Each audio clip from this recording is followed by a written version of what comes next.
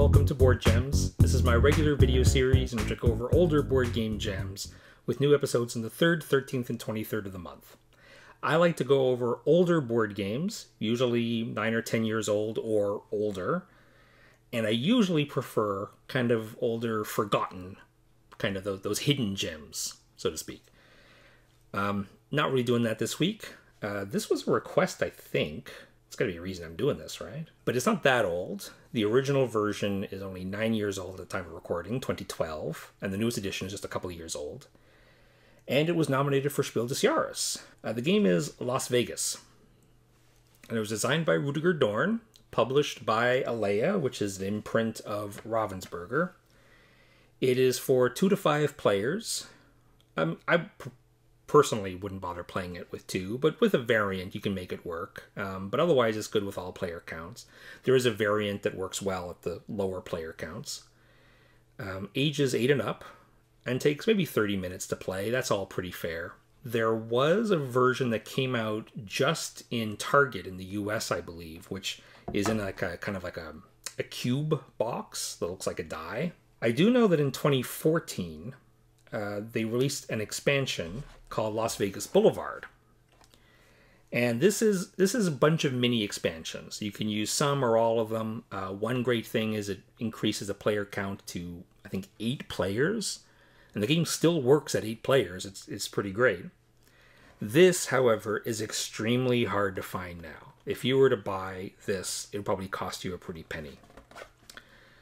So I think people, including me, were hoping that someday they would make a Las Vegas big box that has both number 8 in the Alea medium box series and number 8.5. But that's not what Alea did. In the late 2010s, I don't know, 2018 maybe, they came out with Las Vegas Royale. So Las Vegas Royale can best be described as the gamer version of Las Vegas. That Las Vegas is a super simple dice game that anybody can play. You can have 3 generations of people around the table. You know, grandparents playing with grandkids. It's that kind of game. And Las Vegas Royale is one that's been kind of customized to be more appealing to hobbyists. So it has very little of the Boulevard expansion content, but also has some new stuff that wasn't in Boulevard. I'm going to show you how Las Vegas plays, and I'm going to use this edition because that's the one that's easiest to find now. Afterwards, I'll talk about the differences and, of course, why they are gems. To set up the game, set up the board on the table between the players. In this version, there's 3 kind of jigsaw puzzle pieces that you put together, and you can put this little tray in the middle. Each player gets all the dice of a single color, which are 7 normal-sized die and 1 large die, which is affectionately known as Biggie. Shuffle up the deck of money cards. They range in value from 10,000 to 100,000 in this version. It goes up to 90, I think, in the original. So you're going to shuffle that up. And at each casino, you're going to deal out 2 cards at the start of every round. Note this is a little bit different. I should start at 1. Note this is a little bit different than what they say in the rules. The rules tell you to deal out 6 piles and then sort them so the highest valued one is at the 6 and the lowest valued one is at the 1. You only need to do that if you're playing with the special powers. The rules also say in this version that each player gets some of these chips, which can be used to pass your turn, skip your turn. Every chip you have at the end of the game is worth 10,000. I don't play with these. They don't appear in the original game. And that's it, you're ready to begin the round. Pick a start player. The start player is going to roll all 8 dice. And if you want to, you can roll them in the middle here. And group them by value. You're going to pick 1 value, and all the dice of that value are going to be claimed. You can't choose to just take some. So what you're trying to do is to have the most dice at a particular casino. If you have more dice than any other player, no ties, then you will get the most valuable money card at the casino. The player who has the second most dice gets the second most valuable card. Anybody else gets nothing. But the catch is that there are no ties. Any players who are tied are immediately out of the running and they have to remove all their dice. So blue, for example, could take these 3 2s and put them here at this casino, really hoping to discourage anybody else from going to this casino. That means they'll get the 100,000. If you play your biggie instead, that counts as a single die, but it's worth 2 when evaluating how many dice you have at the casino. So right now, blue has 2 dice at the 4 casino. So pick a value, take all the dice at that value, put them at that casino, and then the player takes back the rest of their dice. They will re-roll these at the start of their next turn. Then it's the next player's turn. They have a single 5. Maybe they're going to take a single 5 and put it there, and that's all they'll do. So as you can see, players are going to run out of dice at different speeds. Blue is running out of dice faster than green. If there's one player left at the end of the round, they're the only player that has dice left, they keep taking turns until all their dice are assigned. So what we're going to do is we're going to play through the whole round. I'm going to use, this is a 3-player game, I'm going to roll for all the players, and then we'll see what happens at the end of the round.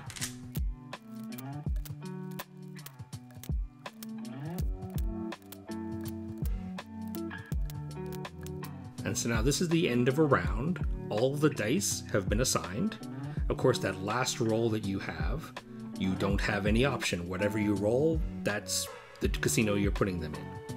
And now you look for draws, ties, players that have the same number of dice in a particular casino.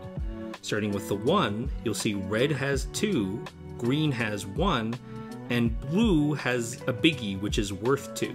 So blue and red are tied. They would go away, they don't get anything.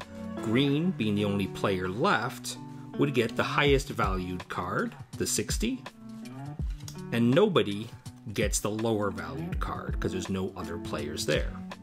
In this case, blue would get the 100,000 and red would get the 80. Here, all 3 players are tied, so nobody would get anything.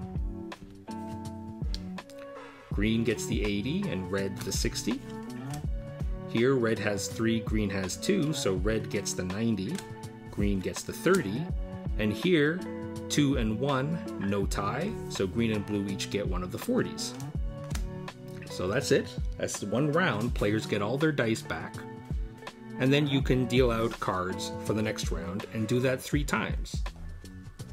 In the original game, it was 4 rounds.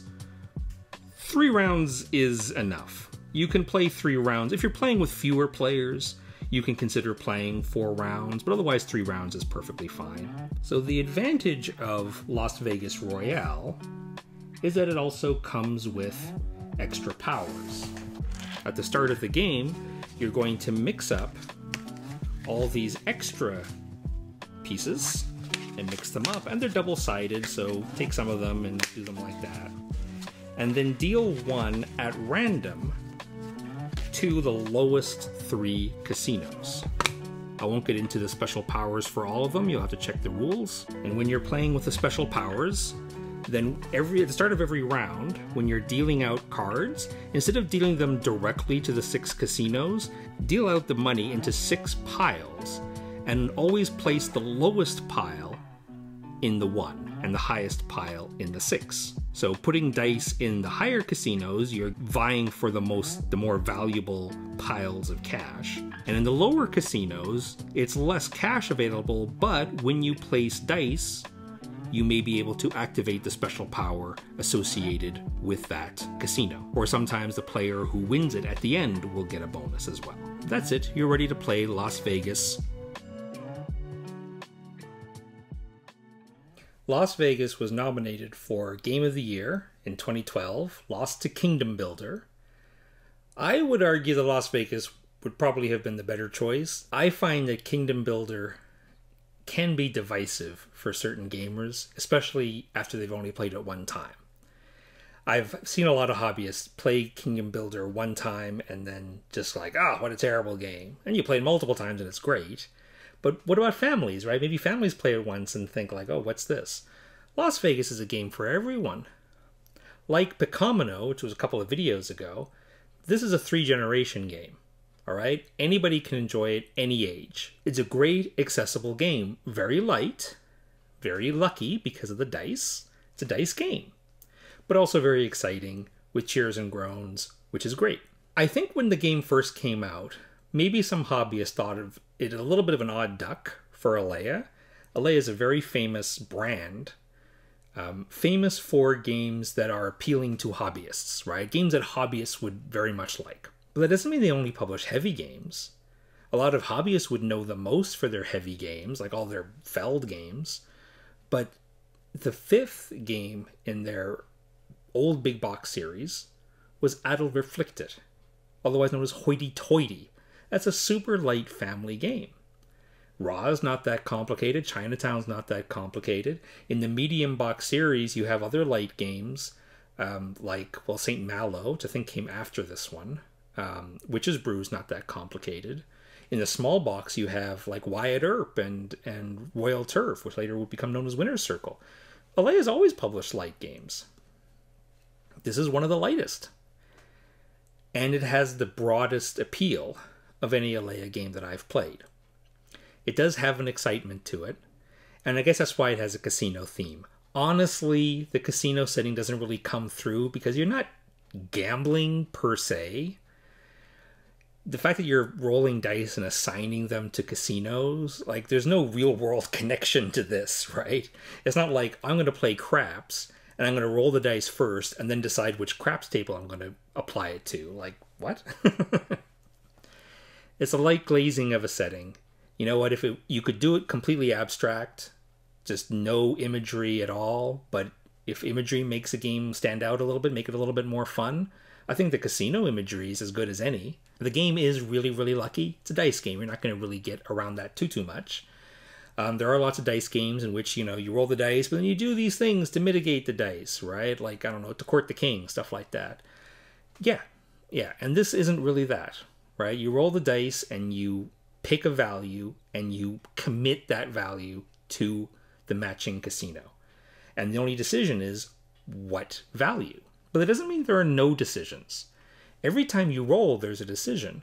Which casino are you going to put your dice in? It can be a decision as to how much you want to commit.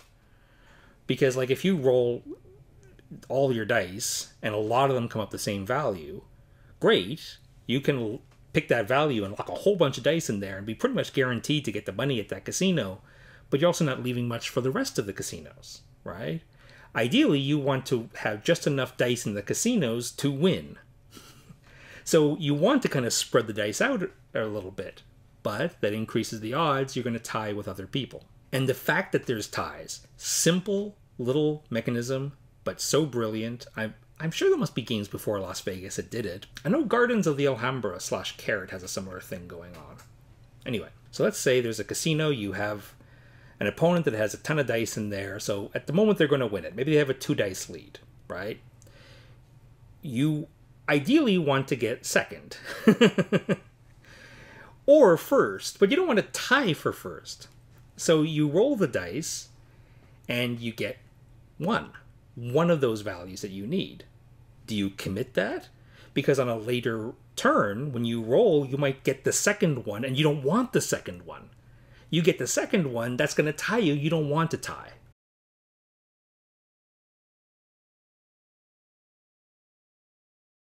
Little decisions like that, look, I'm not saying the decisions are crazy taxing or anything, but just don't dismiss it as a, complete luck fest with no decisions. No, it's not LCR, okay? There are decisions to make in this game. Each round plays out exactly the same. So you deal out the money, you award the money, or some money goes away, and then you deal out more money in the next round. So it's a little bit repetitive. There's not much of an arc from beginning to end. Like, there's no context, really, that carries throughout the rounds. Each round is kind of independent, and in the end you're just summing all the rounds up. So Las Vegas is 4 rounds. A normal game of Las Vegas is quick enough that 4 rounds won't take all that long. But because it's so repetitive, don't feel tied to the 4-round thing. Just you can do 3 rounds. And the new version does 3 rounds by default, although I will say that there's some extra stuff going on, so each round might be a little bit longer. That's probably why they dropped it to 3 rounds. I think 3 rounds is fine for any edition, honestly. To be clear, the base game does not need any expansions. It's great right out of the box. Even in the base game, it does have a little bit of variety. There's a little variant in the rules. It's brilliant. It doesn't require any additional components. Just if you're not playing with the full 5 players, this is particularly good with 2 or 3 players, you swap out some of each player's dice with dice of a neutral color, a color that's not in use. And then when you roll and you're assigning values, you assign those values just like your own. So if you roll 2 5s of your own color and 1 5 of the neutral, and you pick 5, you're putting all 3 dice in there. So the play is exactly the same, but at the end, when you're totaling up the values, those neutral colored dice count as an extra player. They can't win, but it counts for ties. So if you tie with a neutral player, you're not getting anything. So simple, so great with few players. Unless you're playing with absolute non-gamers that haven't really even smelled a modern board game and haven't played a board game in 20 years or something, unless they're complete and total non-gamers, if you're playing with a fewer number of players, use that by default. That's great. So this game is really well made to add variants, expansions. It's a great base of a game that you can add to. And that's important because we're going to talk about first the expansion, Las Vegas Boulevard, and then the new version, Las Vegas Royale. Las Vegas Boulevard. This came out, I want to say 2014. It says the first expansion. In the end, it was the only expansion. Then they made it just a new version of Las Vegas Royale that has some stuff in there. But it's a modular expansion. This is a kitchen sink expansion. It has a bunch of variants, a bunch of additional components. You can use some of them or all of them. Swap them in and out however you like. And some of them are great, and some of them are eh. Like, there's special power cards. But for example, it comes with extra dice. So you can play up to 8 players. To be fair, you could just add your own dice of new colors to regular Las Vegas. But it's nice when it matches, right? Same size and weight and everything. It comes with extra large dice. You swap out one of your regular dice with the biggie, the big die, and then when you roll that and you add it to a casino, you treat it like a regular die, but in the casino it counts as 2 dice. Little thing. Well, why not just throw that in there all the time, right? Super simple. You can use one of the player colors that's not in use. They use purple in the example because there's no purple big die. So if you want to use the biggie dice, it only goes up to 7. Kind of weird, but whatever. But the purple dice, you can use it as an extra player color if you're not using the biggie dice, but you can also use them as kickers. The idea is you swap out some of your dice with these purple ones, and then when you assign dice on your turn, if you assign purple dice, instead of adding them to the casino, instead they remove dice that are already in that casino, kicks them out.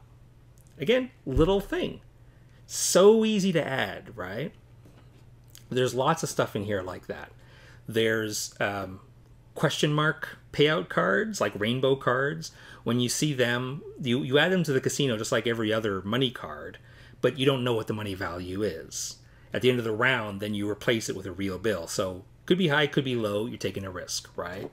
There's little stuff like that. There's like a slot machine, which sort of counts as a 7th casino, but it works a little bit differently. There's stuff like that. Not all of them are absolutely amazing, but there's enough variety in here that if you're a fan of regular Las Vegas, this is absolutely great. Problem is, good luck finding this now. I remember I bought this new as soon as it came out. I don't know if I had a vision or something. Like, I knew this expansion would be hard to find, and I'm glad I did. It sold out, and I haven't seen it since. And now I think this is going for quite high sums on the aftermarket, I think. So instead of reprinting the base game, reprinting this, instead they made a new version called Las Vegas Royale. The first change, that's good, is that they changed the way the bills are dealt out to the casinos. Instead of dealing out bills until you reach a certain total, Instead, you deal out 2 cards regardless. And that's better. Because what happens with the base game is sometimes you'll draw like an 80 and that's it. Okay, fine. There's only something for first place. There's not going to be anything for second place. But a lot of the other casinos will be like 10 and 20, another 20. Okay, stop. And now there's room for like 3 places there, right? First and second and third. But nobody's going to want to... It's not like all the players are going to want to like fight for that casino. They're all low-valued cards. So just dealing out 2 cards regardless, I think is the way to go. You can easily do that in regular Las Vegas too. That's something you may want to backport. I think that's an improvement. And it comes with a biggie dice from the Boulevard expansion in the box, just kind of as a default. And like I said, it's easy just to use that all the time unless you're playing with people who have like literally never seen a board game before. Just throw that in all the time, right? So that's a good addition. But some of the changes are different. And look, I get it, all right?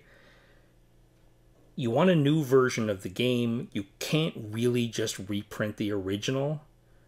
I mean, you could reprint the original and the base together in like a big box. I think that's what a lot of people would have wanted, would have preferred.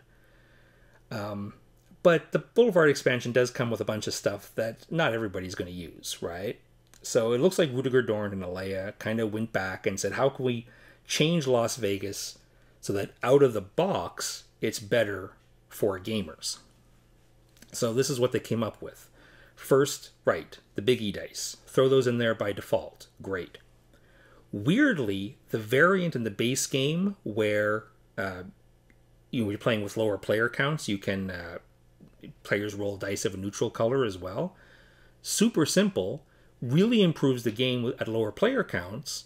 You can easily do it with Las Vegas Royale. Don't mention it at all in the rules. It's disappointing. In terms of the look, it's personal opinion. Some might think the new look is kind of classy. I do, in general, like the look of the new Alea big box games. They do have kind of a classy look. I find the actual presentation on the table to be kind of meh. I prefer the older one, but it's a little more colorful. There are 2 changes which are bad for me. They might be great for you, all right? I'll describe them, and I'll describe why they're bad for me. The first are chips. Hey, it's Las Vegas, you got chips. Well, they don't look like poker chips, so I don't really get a Las Vegas feeling from them. The chips allow you to kind of mitigate your dice rolls a little bit. So each round, you get a certain number of chips. I think it's 2. And at the end of the game, any chips you have left over are worth, I think, 10,000 each. But on your turn, after you roll the dice, if you're not happy with your result, you can turn in a chip and pass. You don't have to place any dice into the casino. Comes back around to you, you can re-roll all your remaining dice. So you don't have to commit, you can stall. You have a bad roll, you don't have to pick something, you can pay a chip and stall. So look, dice mitigation, the bad dice result mitigation. Sounds great, right? For one thing, slows the game down a little bit, right? Because the rounds take longer. That's probably why they dropped it to 3 rounds instead of 4. The thing about the chips for me is it takes away some of the excitement of Las Vegas.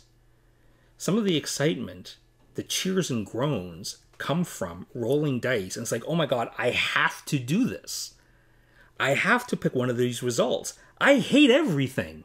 Everything I rolled, I hate. But I gotta pick something. But if you have the chip, you don't have that angst, right? If you have a bad roll, just turn in a chip. You get another chance later. And it just takes away some of the excitement. So I really dislike the chips. I really do. But your mileage may vary. The other thing is something that I don't personally like, and if you know me by now, you wouldn't be surprised that I don't like it. But if you're a hobbyist, you might think this is the most amazing thing ever. Okay, so normally you deal out 2 bills to every casino. It doesn't matter, which ones have high amounts, which ones have low amounts in the normal game. They still say by default that you're supposed to sort them. So you deal out 6 piles of cards. Then figure out which is the lowest, put that in 1. Second lowest, put it in Casino 2, all the way up to 6. They say to do that in the basic game, the introductory game they call it. The regular Las Vegas is the introductory game now. That kind of annoys me. But you don't have to bother with that in the base game. But the reason it's there is because in the full game, the proper game of Las Vegas Royale now, the 3 lowest casinos, so the 1, 2, and 3, they will get the lowest payouts, but they also have special abilities that usually will activate. They'll activate either when you add dice to that casino or you win that casino. You get some special thing that happens. And some of them are kind of cute and kind of casino-y. Like there's one that feels like a slot machine in that you basically roll dice to see if you get the payout. And if you get the payout, great, you got the payout. But if you don't, then the payout increases, right? So then every time somebody adds a die, they either win the payout or increase the payout for the next person. So some of these are kind of neat. And some of them aren't. Some of them are just duds, in my opinion. And there's a lot of variety in there. I forget how many there are. Maybe 12 or something, 12 different powers. So there's a lot of variety in terms of those casino abilities. But it kind of slows the whole game down for me. Just in terms of, like, for me, one of the appeals of Las Vegas is it's so simple to teach and so quick to play. And I didn't really need a gamer version of Las Vegas, just my opinion. You know, they're not crazy complicated, and if you're a hobbyist, you won't have any problem with them. But I just hate that tiny little obstacle. Like at the beginning of the game, you deal out the random powers, then you kind of have to read and explain how they work. And the iconography isn't great. So maybe during the game, some people may forget how it works, and you have to look it up again or something.